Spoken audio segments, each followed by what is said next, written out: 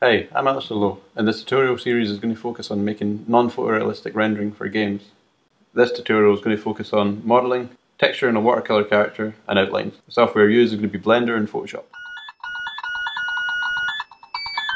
So the first thing we want to do is create something to apply these effects to.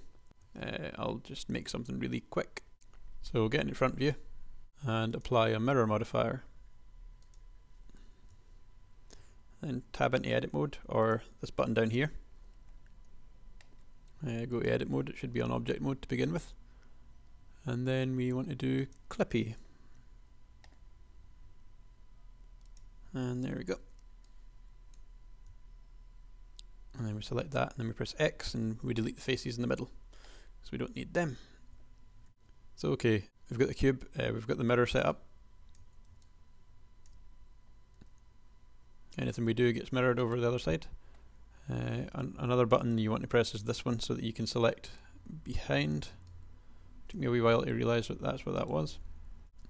So next, we want to make a character. So we'll just add in a few edge loops. Should be Control R, there we go. And we select these, press E to extrude. And then I'm just holding Control and left mouse button clicking to draw a lasso selection. And then pressing G to grab and then move the vertexes around. And again Control R. We'll just get a basic character made.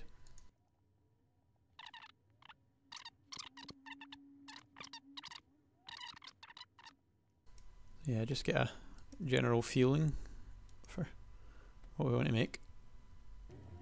Just gonna make a slightly cute little character or something. This is by no means a good character at all, it's just for this tutorial.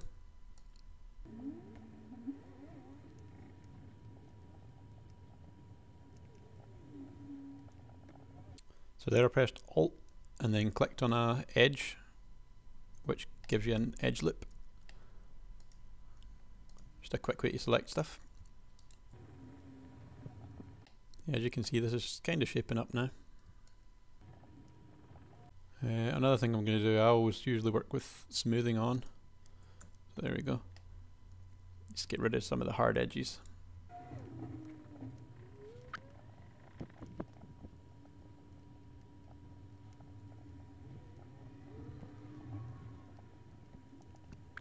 Screen recording is really slowing this down.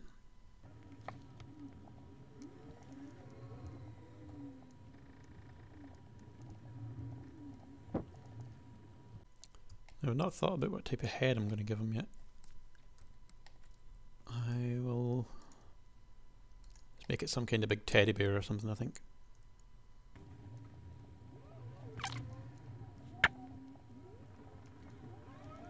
Okay, then I'll maybe add some eyes, no, some ears, sorry. Just add a cube, again select the bottom ones, delete the faces. Do that. Hopefully these screencast keys down the bottom are useful for you if you're unused to the Blender interface.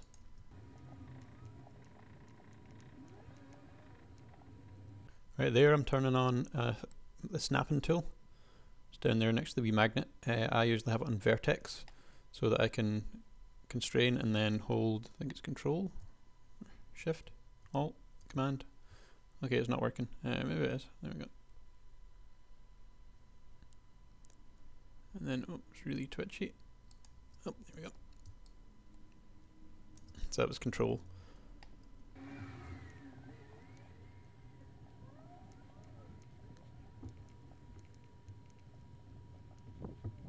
Okay, so then there we've got a really basic shape.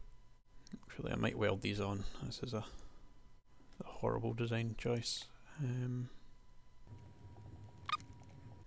the faces. Now I should be able to go in and just manually grab every vertex and snap it to another vertex. Okay, so yeah, after merging them, you can either press Control V and then go down to remove doubles, or you can just do it in W, just the same I think, and again remove doubles, and that'll remove all those double vertexes. Okay, there we go, that looks okay. So the next thing we want to do is make it smoother, because this you can tell is polygons. Okay, you see we didn't delete, somehow I didn't delete these, all the faces in the middle, so that's me just delete them. We'll go into subdivision surface, and then we'll go, it looks okay. So from there we want to start unwrapping. I'll just do a really basic unwrap. You go over to the UV image editor, and then select everything and press U. That unwraps it. Then press new image, and make it a UV grid. Then down here go to textured view.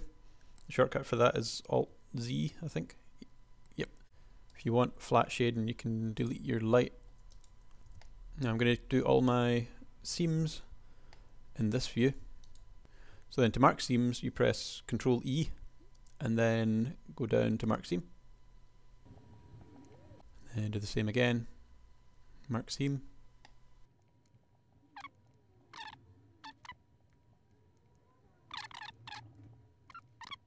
So now if we press unwrap again, see we've got a lot better. See, everything's reasonably okay. There's some weird stuff happening in the middle, but that's because the mirror modifier. So apply the subsurf, apply the mirror, and then go in again and press unwrap again. And now you'll notice that everything's pretty nice. But this UV layout doesn't really matter very much at the moment. Not for this tutorial anyway. Make sure you get it good when you're actually making a model. You see we'll probably have some problems down the feet area, but for the now that's fine. Just make sure we get all your areas a wee bit far apart.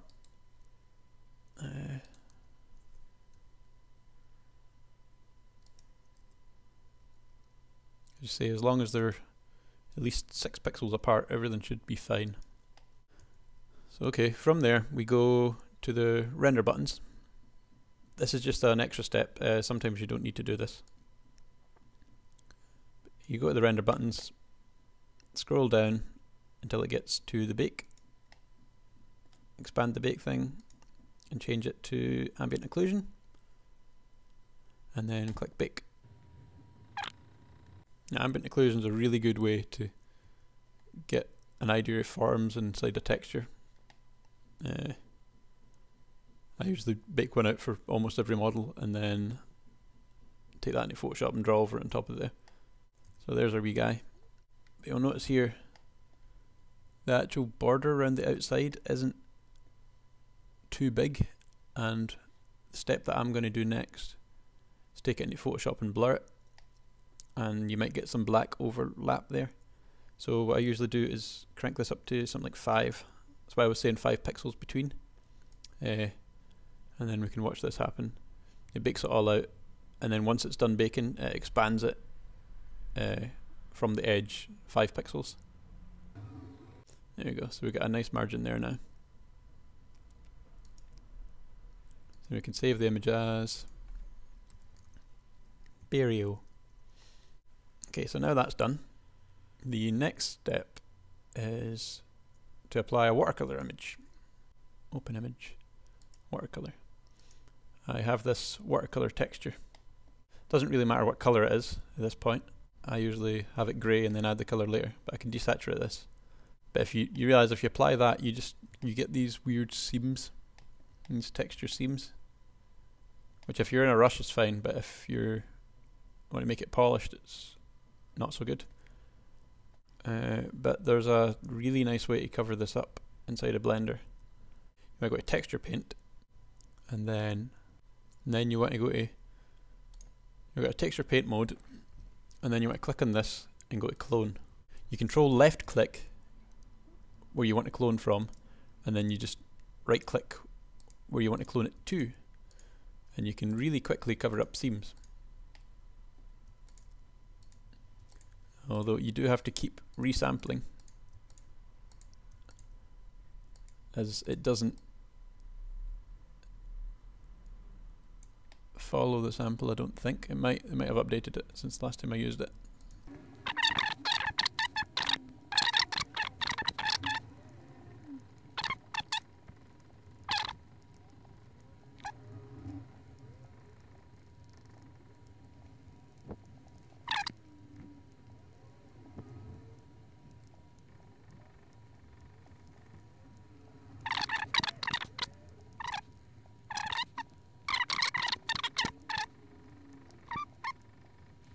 Okay, I think that's him mostly done. So from there you just go over to the image and go save image and go bare watercolour. So the next thing you want to do is jump over into Photoshop. Okay, so this is the file opened up in Photoshop. You can see where I've made the adjustments, and from there there's a few things we can do. One, just drag the other image over the top and change the blend type to something like soft light. Maybe it just adds that little bit more definition. We can duplicate the bottom layer and then go over adjustments, hue saturation, change this until we get an orangey colour, then we'll change that to a brown. Turn the brightness down,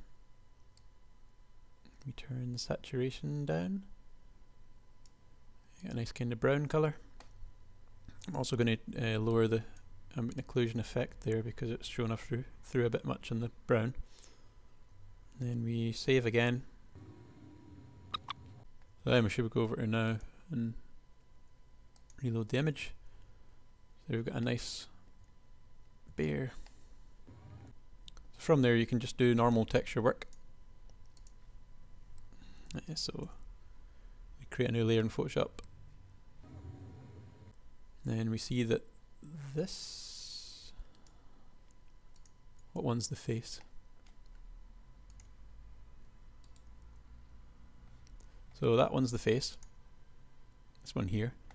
So we can go in and add eyes, pick a dark brown, deep red. We don't want it to go completely black. Go to brush, zoom in a little, give them cute little button eyes.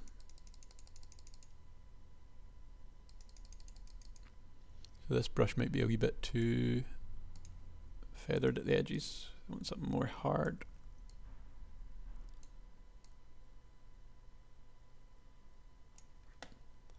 Also want to change this to multiply so you get some of the texture shown through, and then lower the opacity.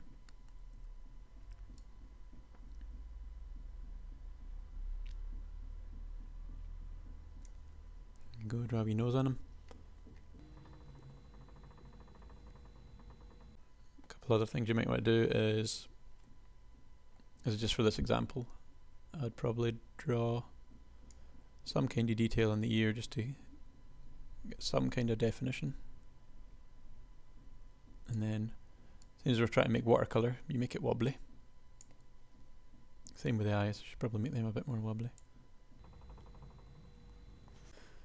There we go, turn that off again, save again. Jump back over and image reload.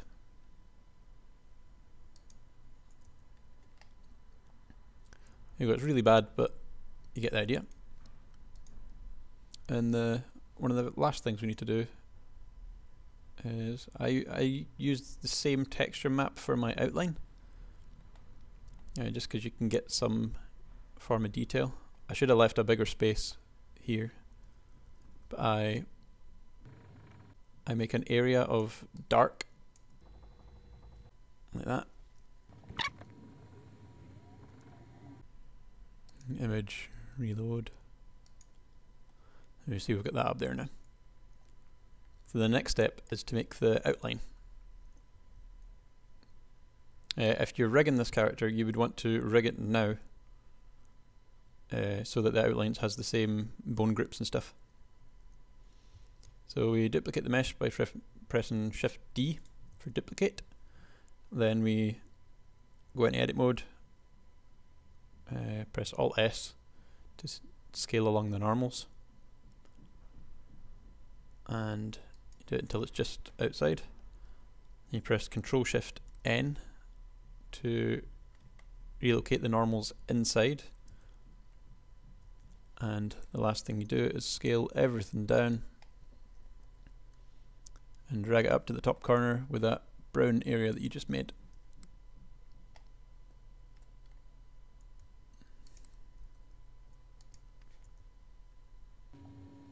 There we go, and save often. So now technically here it's not showing anything, but if we go into the Blender game engine by pressing P, you see it's got an outline, and that's what we were looking for. To get the wobbliness on the outline, I usually create just a random cube off to the side and go over to this, go over to the materials tab, create a new material,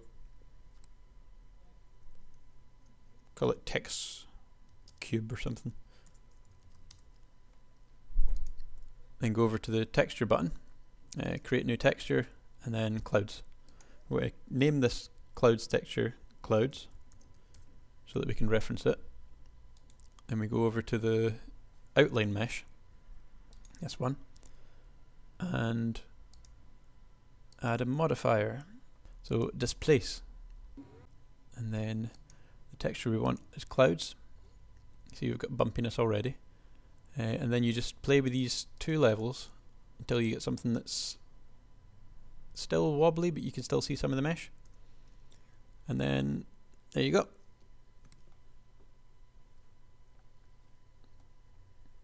So you can apply that and then merge these two meshes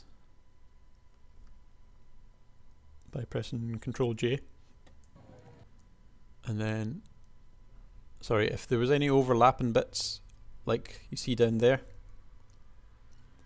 in these areas, you would move them until it wasn't intersecting, and you couldn't see it. It just takes a bit of getting used to, but it can be done. So for that, I'm pressing P to go into the game and then escape to get out of the game.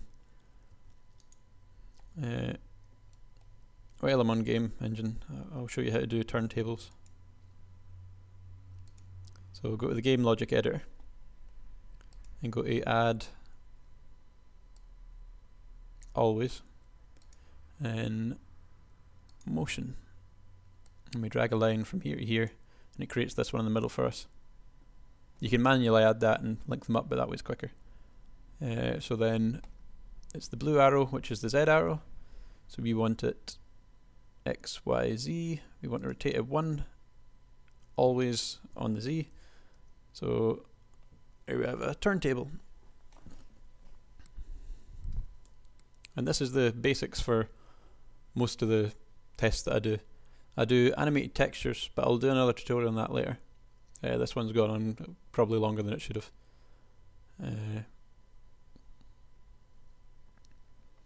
So yeah, that's that.